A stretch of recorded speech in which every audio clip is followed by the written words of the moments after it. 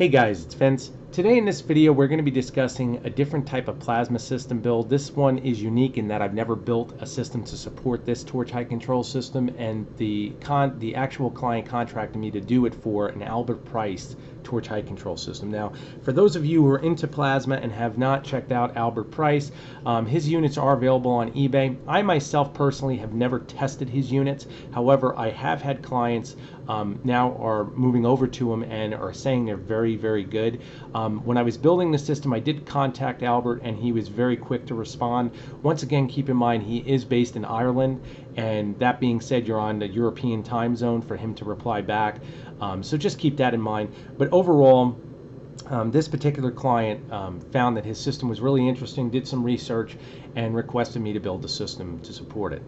That being said, I've explained explicitly that there is no such thing as a cookie cutter system. Every system is different and every system is unique to your specific application. That being said, we've got a lot more going on this type of particular plasma, and I'm going to show you that when we go inside the unit. One of the big things I want to cover really quick that you're going to notice is the amount of graphic design that I did to support the system, because I wanted this client to understand how to connect everything as best as possible, because there is a lot going on with plasma systems. You're dealing with dry contact relays, which we have the GX16 port right here, which also features the moisture cover. Again, it is a 3-point GX16 connector. The thing to keep in mind is that only 2 of these pins are actually used for the dry contact relay. The 3rd pin is used as ground. Over here again we have a Db9 connector, and one of the most interesting things about this plasma setup is the fact that Db9 is virtually used all the way throughout. All the pins on that are used between the inputs from the G540 and the outputs required to go to the AVHC10 unit to support Albert's unit. So now what I'm going to do is show you the inside of the system and just show you how busy it is actually in there. We have a lot of things going on. So the first thing I want to point out is I allocated all of the pin output settings on his Db9 connector. And the main reason I did that is because, again, there's a lot of stuff going on here. We've got pin 1 Db9.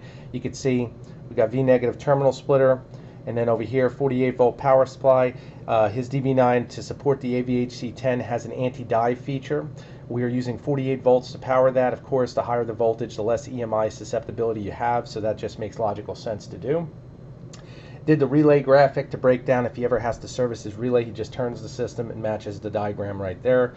Gave him another diagram right here so he understands exactly how the GX16 3-pin is connected if he ever has to service that. Disconnected, I should say. And again, coming into the box, when we start analyzing inside, you can see that we went with an over-under on my terminal splitters. This unit is interesting because it's using a positive terminal splitter along with a negative terminal splitter. Remember, your power supply guys only have 3 outputs typically. Okay? Now, when you require more actual connections to those outputs and you can't support them with the power supply, proper, or I should say best practice, is always to split the signals. You never want to daisy chain. Nothing in here is daisy chained. Everything here is smooth, concise, and again, circle ring connectors which lock into position because they are a full circle. They're not fork connectors. Okay?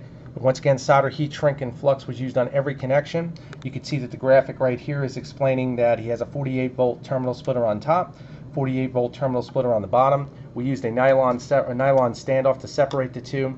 You've got right here your thumb screws, so everything is toollessly mounted for the relay as well as the terminal splitter, so we can service easily. Coming over here, let's see, you can see the Db9 connector, and these are just the leads on the opposite side. Here's the ground lead, the green. And then coming on this side, let's see if I can get a light in there. You can see that everything is being used. All of those leads are going right into that Db9. As we pan over, just to make sure you guys understand how everything is properly shielded, tin braided copper, you can see it right there, run to the base of the unit. That's covering all of his input and output signals. So again, he's got the cleanest possible signals he can have.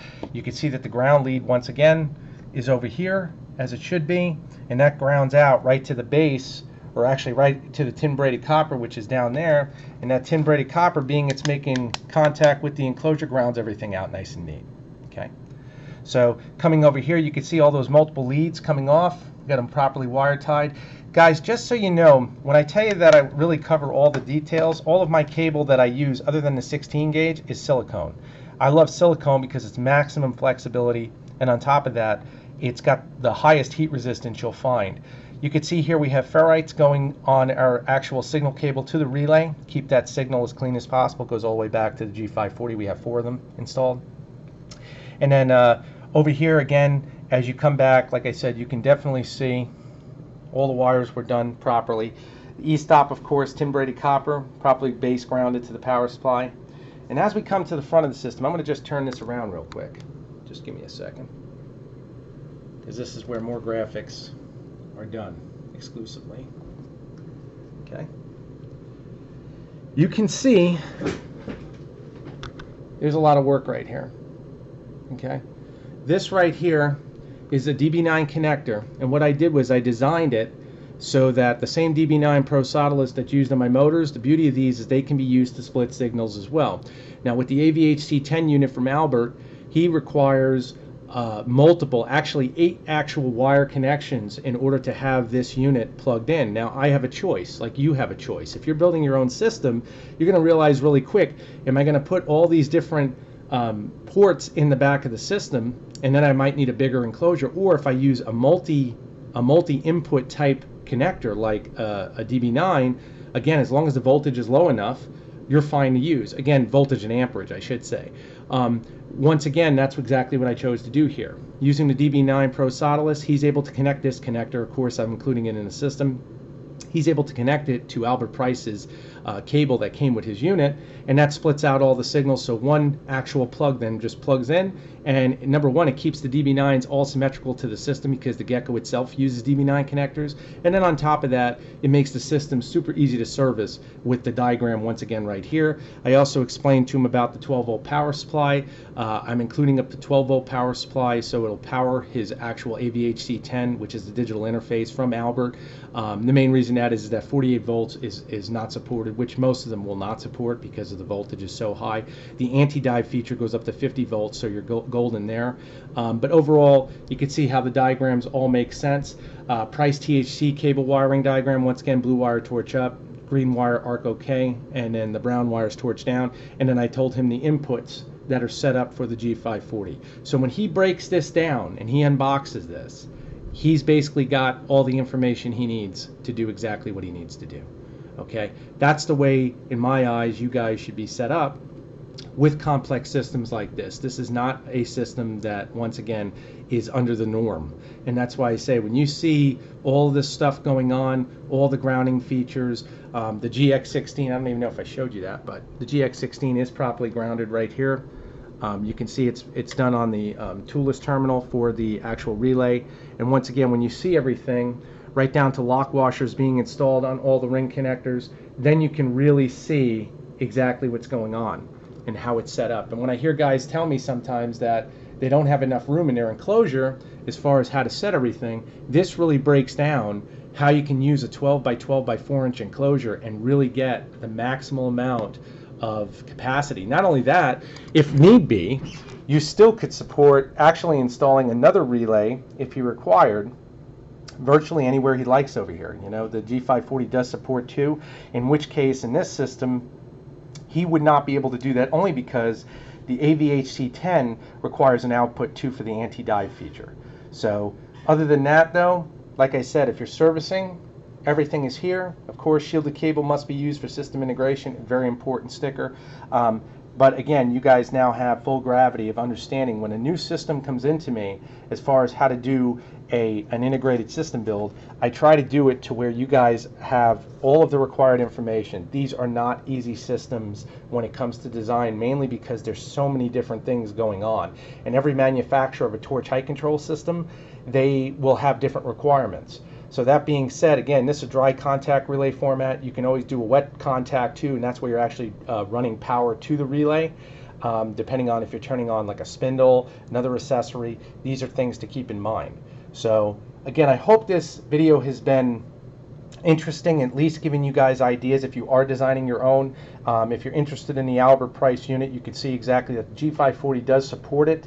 And again, I say contact them if you guys are interested or you want to find out more about it. Either way, this system I know that the client will be happy with. It's done correctly, and again, it's done so you guys excuse me, can easily support the unit yourselves. And that's, I think, what needs to be done, because more and more as I'm getting called every day, or getting requests for calls every day, I'm getting asked about, you know, how can I get in touch with this vendor? They built me a system and I really have no idea. Even what's really interesting is older systems. I'm finding it even on older systems, there's a lot of writing. The manufacturers take the time to put tons of writing on, whether it be for stepper motors, whether it be for, you know, part numbers. No one takes the time to really put labeling. I very rarely see stepper motors that actually are labeled properly for their wiring. It's just not, it's not seen in the industry. I don't understand it, but again, try to keep things as simple as possible. This system, I think, came out beautiful, and again, I know the client will be happy, so I hope you guys learned something. If you do have any questions, please don't be afraid to ask. Again, you can message me directly at storm2313@gmail.com, or you could go to my eBay store at eDealers Direct. I'll have the links below. Once again, to all my subscribers, I love you guys. I'll keep the videos coming. And again, I do thank you all for your support. Take care.